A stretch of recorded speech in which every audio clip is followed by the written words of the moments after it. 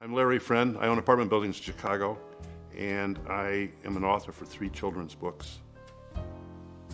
I moved to Chicago in 1969. I was a manager for John Hancock Insurance, and then I just didn't like being in the office that much. I had to clean my own office because I had no money. When I was cleaning the office, I couldn't beat the one man to clean the office, so I said to him, Tom, I said, I just can't beat you in. He said, it doesn't matter, I'm in real estate, I'm buying apartment buildings. And I said, okay, I'd really like that. And after about 4 or 5 years, then I went on my own in the apartment buildings. And I've been in the apartment business since then up until now. A lot of my friends want me to retire, but I just love what I do. It's stressful, but I just like it. I've always been a storyteller. My grandkids they still laugh at us because we still tell stories all the time. And so then it just happened that I started putting those thoughts and stories into the book. Okay, this is the first book I wrote. It was Icy the Iceberg, and we've been all over the world. And we did like to go to Alaska. We wanted to go to Alaska, so I took the boat to Alaska. And on the boat, I just was watching the scenery and watching the animals, and I just really enjoyed it. So I went up to the library, and I came back a couple hours later, and Nancy said, why were you gone so long? And I said, I just had this inspiration to write this book. I wrote Icy. I had the writings, so my sister decided to do the illustrations. So she did all the illustrations. She came up with Icy, the model, and she did all the interior, and some of it's really clever.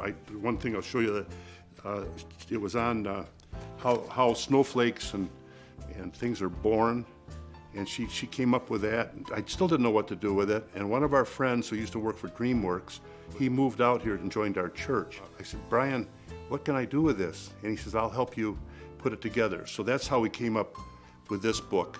We had lived in Chicago for 28 years, and Nancy wanted to move. We found this log cabin, and we bought it. And Nancy loves animals, and well, I love animals too, but she said, can I put up some bird feeders? So I decided to put up bird feeders, and I have them about 4 or 5 different areas in the property. I do about 40 pounds of bird feed a week. And over the years, I started watching the squirrels and the way they interact with each other and the way they play on the feeder, and then in the winter, the way they played in the snow. And so I started getting this idea to write a book about squirrels. And then, for some reason, I decided Squirrely was lonely, and I decided to make it a squirrel love story. I kept adding to it and seeing the different things and the different interaction with the feeders. Like one of the feeders, they have a spinner at the bottom.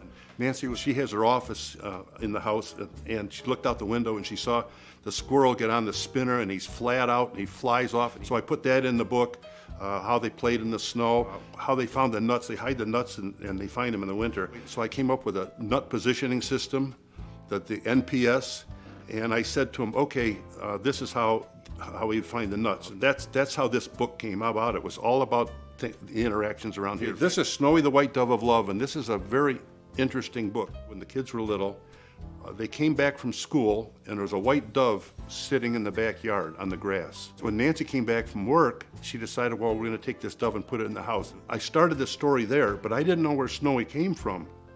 So I decided it was a magician's dove. He was very happy to be that, but finally he wanted to escape, and he escaped and he landed in the backyard. After that, the entire story is true. We bought the log cabin here, and he had about another year of good life, and then it was very sad. Finally, he got sick and passed away. And so I used to make gravestones for animals, so I made a gravestone for Snowy, and I put a bird on it, and I made a cross for Snowy. So Snowy's still here, but he's outside Nancy's office. Of all the characters in the books, my favorite is Squirrely, because I think Squirrely is a little bit reminds me of myself, because his personality, his drive to get things done, the way he built the beautiful house for his wife. And the book I'm working on now is called Outhouse to Log House. That's the one I'm working on, and the reason it's Outhouse to Log House is when my wife and I first got married, we had no money and I was still in college, so we lived on a farmhouse, and the farmhouse had no bathroom and no heat, really. Nancy had to bring the coal up from the basement and keep it hot every day, and it was freezing in the bedroom. 20 years ago, we bought the log house. Now we love it here, but that's how it got from Outhouse to Log House, and that's what I'm going to write, and I think that's the next book I'll probably be doing.